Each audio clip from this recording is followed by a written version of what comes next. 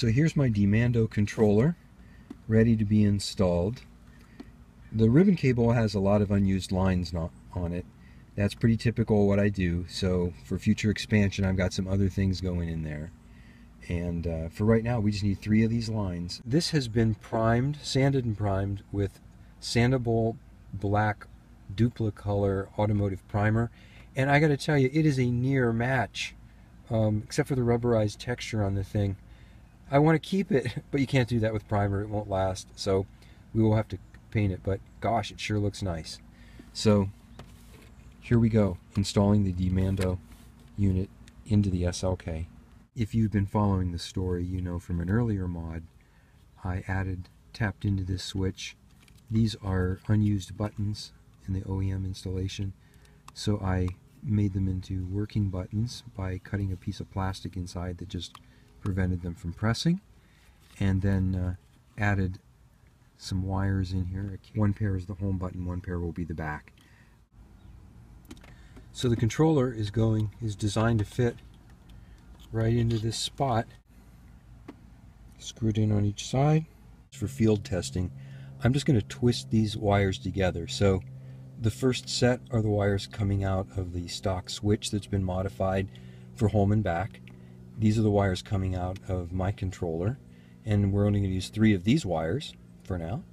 And these are the power lines that should be connected to switched power in the car. For now, I'm going to use this battery box.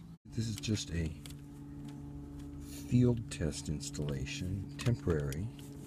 So I'm installing only 2 of the 3 screws in the other switches. So they're back. The knob in place, and there we have it. Okay, so turning it on. Let's go. The navigation controller is ready and running in iOS mode. Oh, how nice. So let's move around in here. How about what's on Sirius Radio? How about Venus?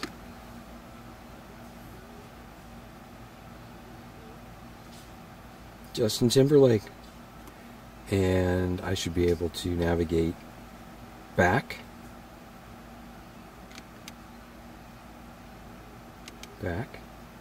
Oh, nice. Now, let's say, yeah, that we are in something. Remember, we set these up, so this should be the back button. Oh, sweet.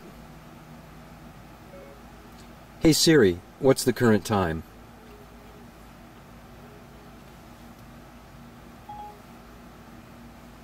The time is 8:07 p.m. And dial it into Waze. Oh, I am so liking this. Let's put the phone out of sight. Connect the lightning adapter to it. Keep in mind, this is not installed, so it's sticking up higher than it will, but there's going to be plenty of room there.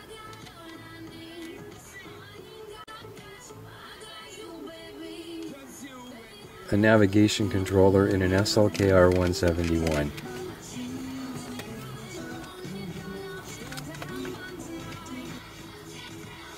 Tomorrow we try this with Android. There's a lot more that this thing does. This is just the tip of the iceberg. So let's start by changing the mode of the controller. To do that in iOS mode, I'm going to hold down the back button 10 seconds. And this should switch it into Android mode. And then we will pair it with the Android device. The navigation controller just changed to Android mode. There we go. A casting device. This is an inexpensive one, or you can use an authentic Google Chromecast. It's going to mirror the Android screen and send it into the same input that we would otherwise use if we were hooked up with iOS. That would be coming out of the Lightning to video adapter. So this is the video adapter box that goes off to the head unit's video interface, and this is the casting device that takes the signal over the air from the Nexus tablet. The navigation controller is entering pairing mode. I really felt a special connection between us. Farewell. So here we have an Android tablet. This is a Nexus 7, sweet product. It's running the latest version of Marshmallow, and we're mirroring it on the screen. If I rotate the knob like this, if you come back up here, now this is a wireless connection, but you'd want to hook it up with a cable anyway to charge your battery, but it works through screencasting rather than the lightning cable like iOS. So we can take a look at what's on the radio here. And in this regard, as I turn the knob like this, I'm going to get an identical experience to what we saw with the iOS version of this. The screen layout's a little different because I set it up that way for tablets. I'm going to change that so it's more legible and make it match what we saw yesterday. Now, a neat thing about Android is it understands back key. It really likes the back key. So when I hit this, we can navigate back as we'd expect. Do a long press where I press and hold this down. I can actually switch between apps. So this can jump me directly into Google Maps.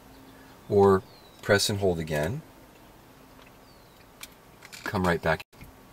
Might want to launch Waze with press of the button. Press and hold. We can jump back into that app switcher, and you can try different things. You know, maybe you want to listen to music. Now, you don't want to be distracted when you're driving with this, so I would recommend do this when you're not moving.